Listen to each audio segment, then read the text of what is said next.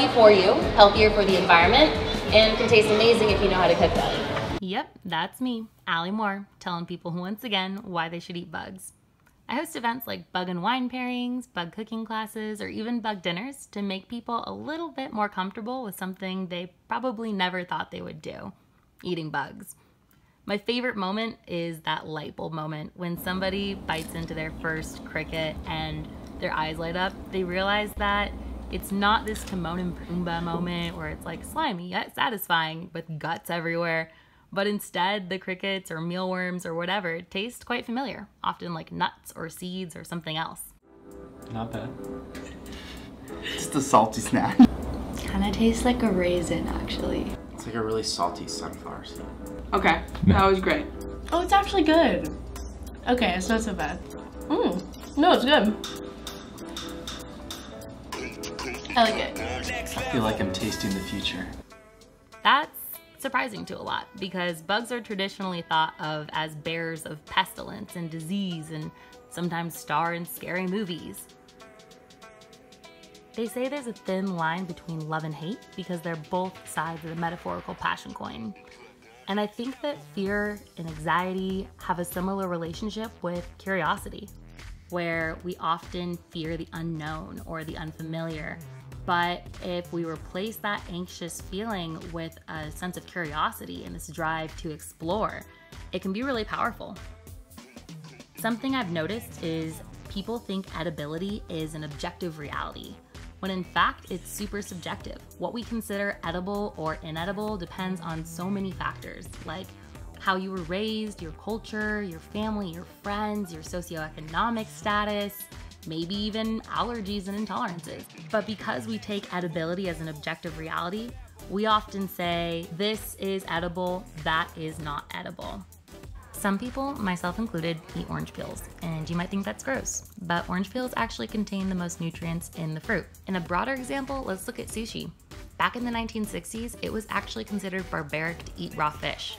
Today, it's not only accepted, but trendy. A big reason for this is one chef who disguised the raw fish with rice, avocado, and imitation crab meat to make it much more acceptable. We're hoping that bugs can take a similar path. For years, I've been warning you people that the apocalypse is imminent. Even if you're lucky enough to survive the initial event, chances are you'll starve to death in the aftermath. But the good news is, there was at least one person who answered my call. Allie is an edible bug enthusiast. What's the official term? Entomophagist. So that might be a little dramatic, but it would still be nice if we ate bugs because we wanted to instead of because we had to. And it doesn't hurt that they're sustainable, nutritious, and can taste great if you know how to cook them. Instead of asking why eat bugs, we should be asking why not. But first, let's define entomophagy. It's the fancy word for eating insects. Bugs are easier on the environment than traditional protein sources, packed with nutrition and can taste great. They're not the only solution to sustainably feed our growing population, but they are the most provocative, and they open a dialogue about how what we eat impacts our bodies and the environment. There's a reason why 2 billion people have been eating bugs for thousands of years. So we might have a ways to go before Western societies adopt bugs as part of their cuisine, but I think the answer is pretty simple. It's education.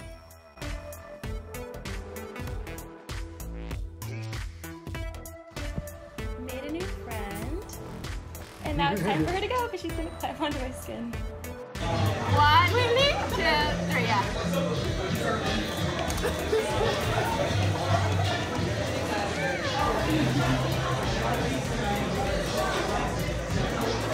What do you think?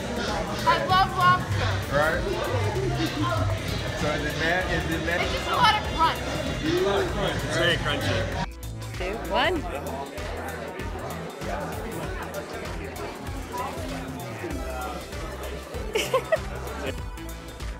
How's the cricket? They're trying worms. Oh. So, what do you think? Protein bars? Chocolate? Protein bar tastes like a protein bar. Yeah? Okay. So you just had the protein bar, what do you think? I don't want to rate it. Really delicious. Really delicious. I think it's the best protein bar I've Yeah, it's seriously a delicious protein bar. Like better than the most, like almost any other one that I can think of. Amazing. Yeah. Thank you guys. Okay, so have you guys ever eaten insects before? What what inspired you to try these bugs? Never eaten insects before. Inspired because they're free.